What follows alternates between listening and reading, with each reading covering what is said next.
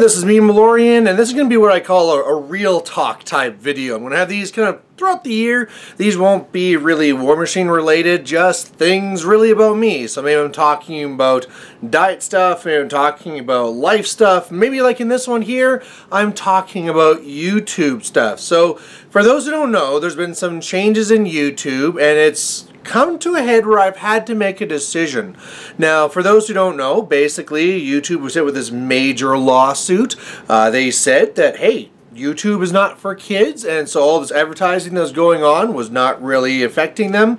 But it turns out there are a lot of kids that are on YouTube. They're accessing these things. Huge, huge lawsuit.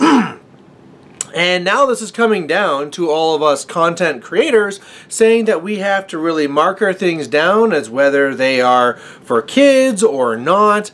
And really the difference between them is that if you say it's not for kids, that means you're going to be getting some of the better ads. So that's really good for you. And why would you not want to do this? Whereas if you say it's not for kids, well, then you don't get those ads that are going to be targeting that youth. Okay, well, that seems like you'd always want to say things that are for adults. However, the problem is that if you say that you have a video that is for kids, or sorry, it's for adults, but then kids go and access it, you can be taken this huge fine. It's like $40,000. And so really when it all breaks down, I decided to take the no risk approach, and I was going to say my channel is for kids because there's a potential that they could be watching, and hey, we're all kind of family friendly here anyway. And the biggest thing is that I'm not doing this for money, right? Like for others, where switching over this is a potential loss of like 80% of the revenue, blah, blah. I make peanuts on this, like almost nothing, to the point that if I lost all my revenue, I would not even really notice. It's like, oh, I didn't get my one check per 2 years or whatever it is. So like, who really cares, right?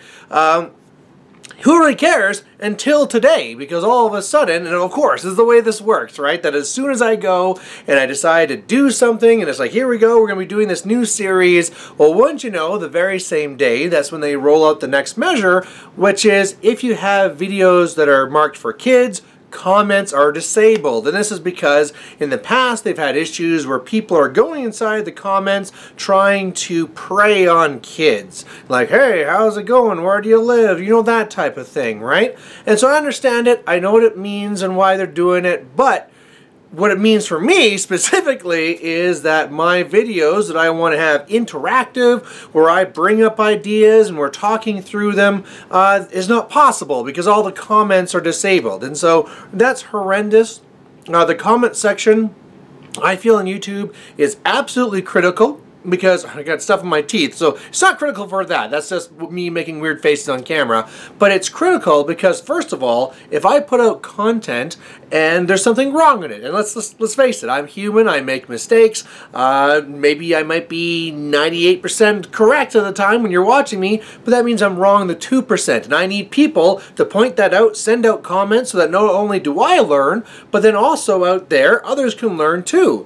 Well, it's not only just that. Maybe people are putting in comments saying, hey, that was a good video on this, but how does this work? Or hey, why don't you make a video on this content? Or what did you think about this idea? And there's this back and forth, which is so critical.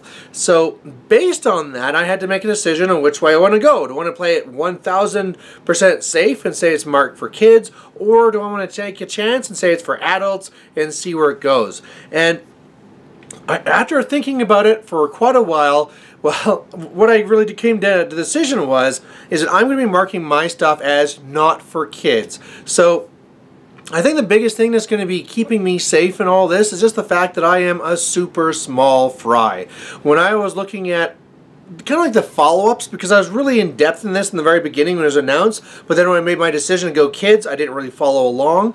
But thanks to those who sent me more information when I was trying to make these decisions today, it turns out that really when you look at it, they're not targeting people like me, right? They're targeting the big people that are really trying to sell stuff to kids. I don't want to drop any names or anything like that, but it's really not me. I am a small niche of a smaller niche. And it's just, Nobody is really looking at Malloreon trying to sell things to kids, and even if they were to look at the smallest of fish, I'm not trying to sell things to kids anyway. I guess maybe you could say that I'm trying to get them to buy War Machine. Oh boy, now I'm in trouble. But you get what I'm saying, is that when you look at the risk factor, I'm not really who they're targeting, and so if the benefits of me saying I have an adult channel means that I can actually have comments and that over the year I can make 2 cents rather than 1 cent, why not? There is that small chance though that maybe some repercussions could come to me, and maybe that means I have to shut down my channel,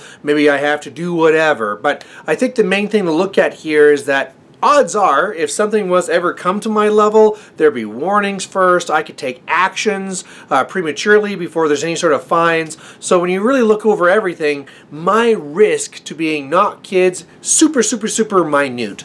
Another thing that I want to bring up too is just the fact that when my comments were disabled, I started looking like an absolute douche, and I had people sending me emails because the thing is that I, of course, go for the clickbait titles. I'll admit to it. I'm bad for that. You know, it works. What can I say? And if I draw people in, that's what I'm trying to do. But if it looks like I'm just drawing you in, and then there's no comments, it really looks like everything was completely just clickbait. Ho, I got your view, get out of here. Whereas really what I'm after is, let's draw you in and educate. It's not just here trying to get the view. I'm not trying to get money out of this. I'm trying to get you in so you can watch this and so we can learn from each other. But of course, if you come in, see no comments, oh, that Malloreon, he's causing trouble, dislike, unsubscribe, whatever, right? That's not the idea I want to get across. So I wanted to make this video for 2 reasons. One, to let you know basically what I'm doing and why maybe you caught that small window where there were no comments allowed for this one day here,